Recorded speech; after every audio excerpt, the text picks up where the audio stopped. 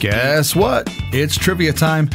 Here is your fifth question for the We're Still Here in Concert event coming up on April 14th. As a reminder, you only need to answer one question correctly to be entered into the drawing.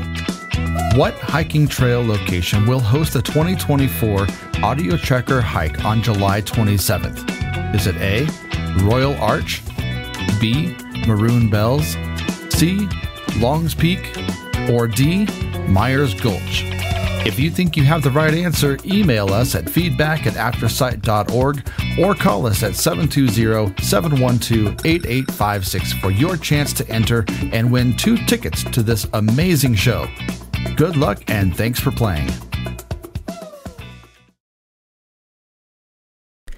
Thank you for joining us for the March 21st, 2024 Thursday reading of the Montrose and Delta News, as seen in the March 18th, 2024 edition of the Montrose Mirror. My name is Esther Frank. Today we will be reading the following main articles, which were all written as specials from the Montrose Mirror. As follows: Montrose and Olathe High School seniors get a bite of reality, followed by Foster Connections Serving Our Future Today, and then Mark Catlin's adult education bill becomes law with high approval, then news articles regarding the Bureau of Land Management, and ending with the local events calendar. Regional news briefs. Montrose and Olathe High School seniors get a bite of reality. Special to the Mirror. Montrose. New Vista Federal Credit Union and Black Canyon Rotary Club hosted the annual Financial Reality Fair for the seniors of Montrose High School, Olathe High School, Vista High School, Black Canyon High School, and Vista Charter School on Thursday, March 7th, 2024, while underclassmen were PSAT and SAT testing. During the event, powered by the Bite of Reality platform, more than 300 students gathered in the Macmillan Gymnasium to learn about what goes into a monthly budget as an adult. Kimberly Cota, a senior at Montrose High School, said, "I learned about the reality of spending money wisely and how it can determine the way you live your life. I know now that you have to make sacrifices in order to pay the bills for housing, cars, utilities, and food." Each student was given a hypothetical life circumstance: a job, a monthly salary, spouse and child, credit score, and student loans. They then had to navigate through different stations to make purchases for their monthly budget. It was interesting having all these real-life professionals explain and teach us how to manage our money. It showed me that in reality, situations occur that you don't expect, and you have to be prepared for them. Now I want to learn more about how to manage my money, explained Charlie Tieda, Montrose High School senior. The different stations included housing and utilities, transportation, childcare, entertainment, household needs, clothing and personal care, groceries and dining, and shopping. The Montrose Workforce Centre was proud to participate in the Financial Reality Fair. Our staff were impressed by the students that we interacted with and the direction many are taking in life. We were excited to hear that many seem to be making good financial decisions at our table, as much as we tried to upsell them. A number of kids were interested in learning how the local Workforce Centre can help them in real life as well. We look forward to following up and helping them navigate their career choices, said Montrose Workforce Centre Assistant Director Amanda Waltrip. In each station, students were guided by real local adult volunteers who helped the students make difficult but appropriate choices among a variety of options to determine what would fit in their hypothetical monthly budget. My favourite part of the event was being able to experience a real-life scenario and managing my money in that sense. I think we're aware that budgeting is a thing, but most of us haven't really had to experience it yet. So just learning how to be smart about that and the reality behind it was very helpful, said Olathe High School senior Jenna Schneck. The students watched as each choice Nice clothes, a brand new car payment, a home, childcare, etc. slowly dwindled their monthly income. It is always so much fun volunteering at the Financial Reality Fair and helping high school seniors in our community learn some real-world lessons about finances. It's great being able to challenge them to really think about the impact of their financial decisions, said Jane Marine Armandson, Director of Community Outreach for Alpine Bank. After being tested to consider real-world decisions, students shared their experiences in a group Q&A session where the students were able to win some fun prizes. The students also had the opportunity to ask New Vista's CEO, BJ Coram, questions about the credit union, budgeting, and credit scores. Our New Vista team always enjoys the interactions with the students and community leaders. We are proud to be a title sponsor for the annual Financial Reality Fair and to see this event continue to grow each year. Financial literacy continues to be important to us. That is why we are excited to be able to add the new post-event learning opportunity for the students with Money EDU, said New Vista CEO BJ Coram. Students learned about money and then had the chance to win some money. 20 lucky students won $100 in the form of a Montrose Bucks gift card. Students also had the chance to apply for one of 6 $1,000 scholarships. To apply for the $1,000 award, senior fair participants complete a scholarship application and submit an essay explaining what they learned from the Financial Reality Fair. The submission deadline is April 5th. The generous support of our event sponsors continue to make the scholarships possible. The following businesses also sponsored stations and prizes at the event. The sponsors are Alpine Bank, DMEA/Elevate, City of Montrose and Police Department, Montrose County, Horn Family Foundation, Camp Robber, Jimmy John's, Eldorado Financial, Flower Motor, Maxfield Peterson CPA, Timberline Bank, Turner Toyota, Backstreet Bagels, Dolby Wendland & Co., Dever and Plumhoff LLC, Montrose Recreation District, Montrose Workforce Center, Pia Kindness, Pepsi, and Real Estate Store. Thank you to all those who made financial donations, making it possible to run the event and give our scholarships. Also, thank you to the many volunteers giving up their time to guide students through these life choices of budgeting, saving, and understanding credit scores. Thank you to the Montrose Olathe community for your continued support. Community News Briefs. Foster Connections, serving our future today. Montrose.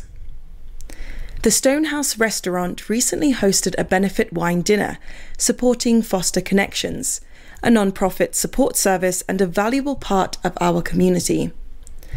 Foster Connections provides much-needed support to foster care homes and their children in need. Have you heard of Foster Connections?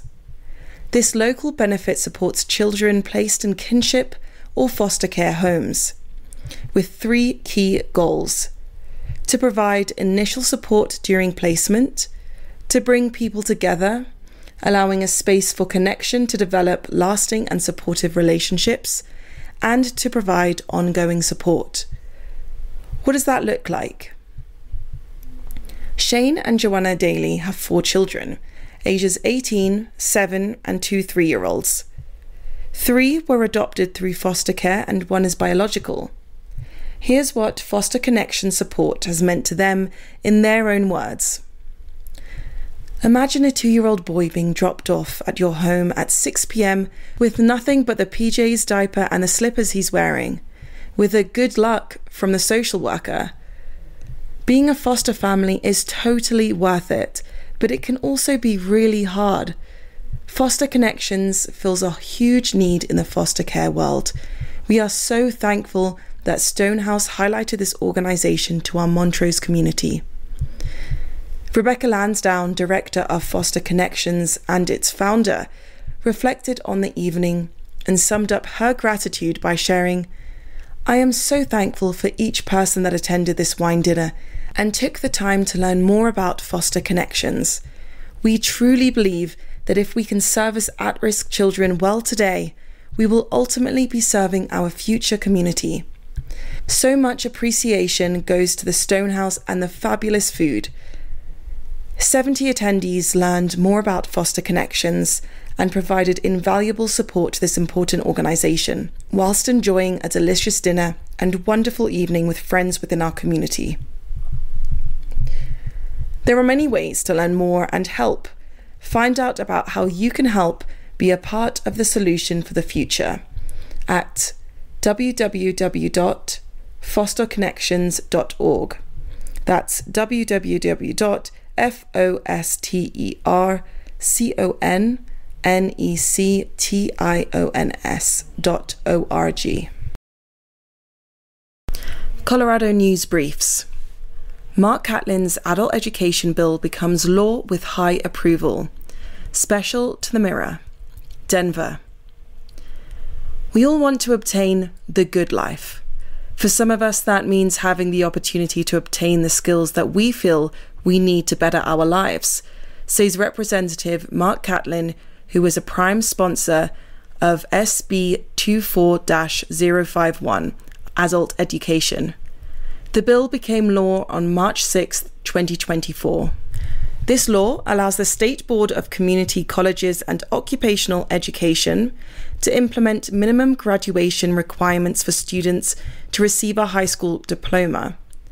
A community college can award a student with a high school diploma who successfully completes these requirements. Also, this bill funds the Adult Education and Literacy Grant Program through the 2028 to 2029 fiscal year. The bipartisan bill received 95% approval from all state legislators. Representative Catlin says, "In rural communities especially, opportunity is the spark that keeps our way of life going. Access to education should not be what holds you back from bettering your life or bettering your family's life. This bill delivers more opportunity to individuals to obtain that good life." The prime sponsors in the Colorado House of Representatives were Mark Catlin of Montrose County and Kathy Kipp of Larimer County. The prime sponsor in the Colorado Senate were Rachel Zenzinger of Jefferson County and Barbara Kirkmeyer of Weld County. Colorado State Representative Mark Catlin represents the 8 counties of Dolores, Delta, Gunnison, Hinsdale, Montezuma, Montrose, Ouray, and San Miguel. Representative Catlin vice chairs Agriculture, Water and Natural Resources Committee, is a member of the Capital Development Committee, and is ranking member of the Transportation, Housing and Local Government Committee. United States News Briefs. The Bureau of Land Management issues public land order to support McPhee Dam and Reservoir. A special to the Mirror. Lakewood. A public land order publishing in the Federal Register withdraws 953 acres of public land from settlement, sale, location and entry under the general land laws, including the mining laws. It also withdraws 309 acres of National Forest System from location and entry under the mining laws. The withdrawal reserves the lands for use by the Bureau of Reclamation in connection with the McPhee Dam and Reservoir Dolores project for 100 years. The Dolores project stores and regulates flow of the Dolores River for irrigation and municipal use through operation of McPhee Reservoir. The project also provides hydroelectric power generation, salinity control, flood control, recreation opportunities, and fish and wildlife habitat enhancements. The McPhee Dam and Reservoir was constructed in 1984 as part of the Dolores project and is operated by the Bureau of Reclamation. Regional News Briefs. The Bureau of Land Management proposes to transfer uranium mill site to Department of Energy. Special to the Mirror. Lakewood. The Bureau of Land Management is taking public input on an application to permanently transfer approximately 70 acres of the Bureau's managed land to the Department of Energy. The application relates to the Dorito Uranium Mill Tailings Radiation Control Disposal Site, which contains 4 buried uranium mill tailings disposal structures and associated drainage features. The transfer would allow the Department of Energy to safely administer and monitor the site, which is no longer operating. The Bureau of Land Management has published a Federal Register Notice of Withdrawal application, kicking off a 30-day opportunity to comment on the requested withdrawal and transfer of jurisdiction. Comments can be sent electronically to jjardine@blm.gov, jjardine@blm.gov, or delivered to the BLM Colorado State Office, P.O. Box 151029, Lakewood, Colorado 80215. Comments must be received by April 13th, 2024.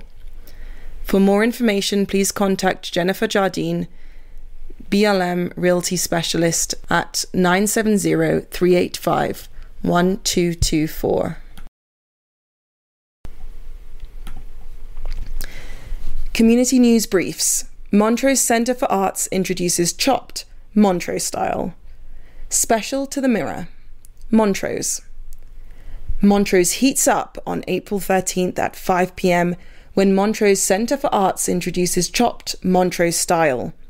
This is a new fundraiser for Montrose Center for Arts. Chopped Montrose style features Chef Zach Lamb of Arrowhead Lodge, Chef Dallin Richardson of Elk Mountain Resort, and Chef Kirsten Kimbriel of the Lodge at Needle Rock. Each will compete using local produce in an appetizer and an entree. Judges will select the best chef in the valley.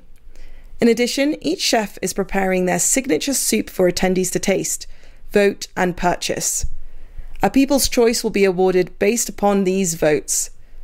L'Anneau du Bois will present a wine pairing. Silver Basin Brewing will tap their spring pale ale for Chopped Montrose style. A silent auction will feature induction cooktops, chopping and charcuterie boards, and an original framed Bob DeHulio watercolor painting. For more information and tickets, go to www.choppedmontrose.com.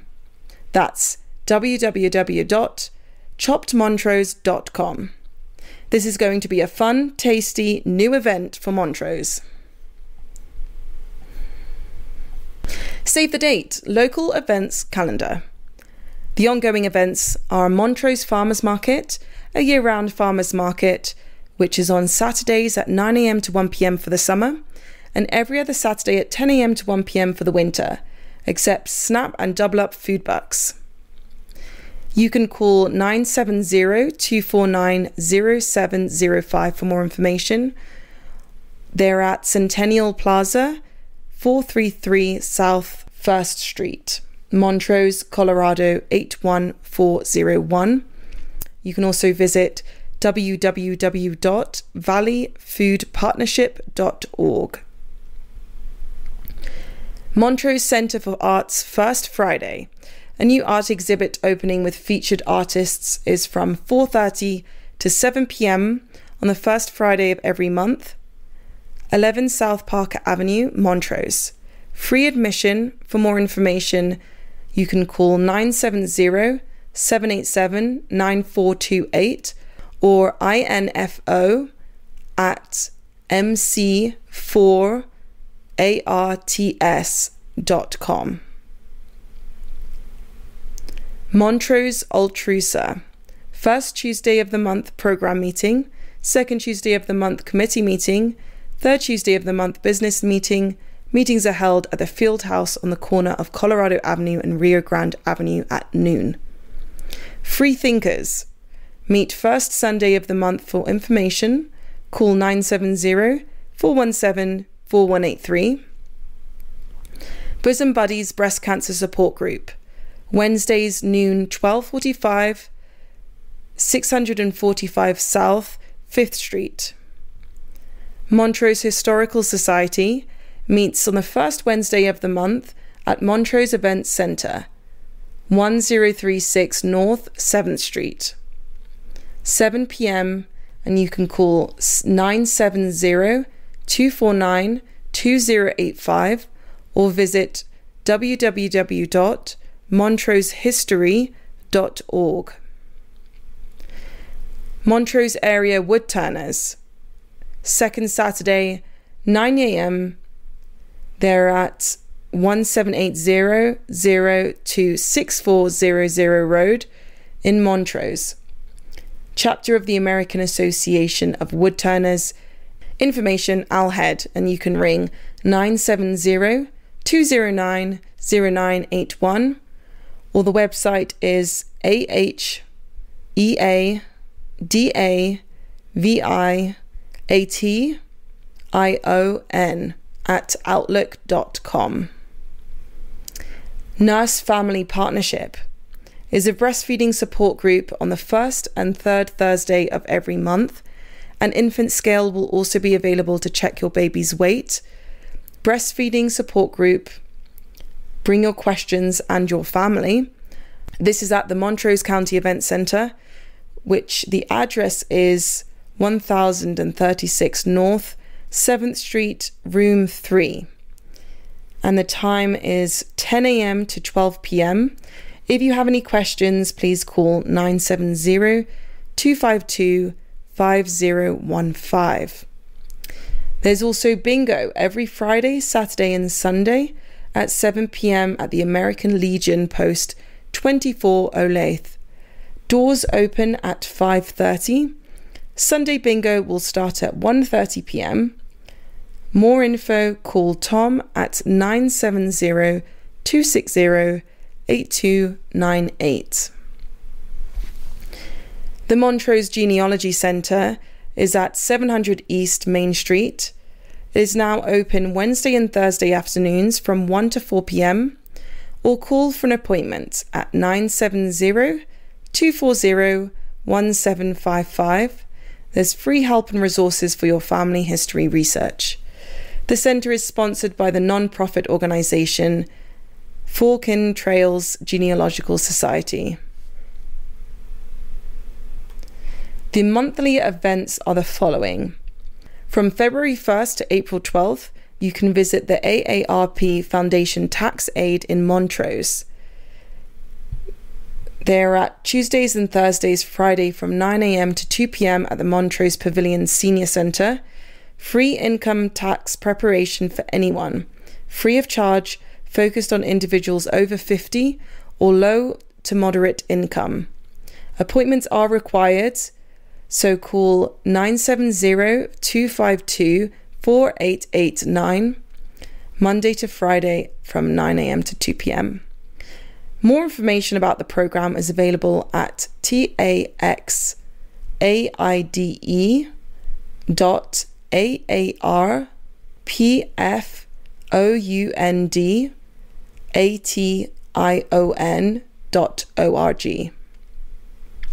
On March 22nd to 24th, the 24th Annual Eckert Crane Days Festival will be held. All events are free, and it's at Fruit Growers Reservoir. The directions from Delta are to drive east on Colorado 92 to Colorado 65, take Colorado 65 north to Eckert, and make a right on North Road. Take North Road east until you see the reservoir. Thank you for joining us for the Montrose and Delta News. My name is Esther Frank.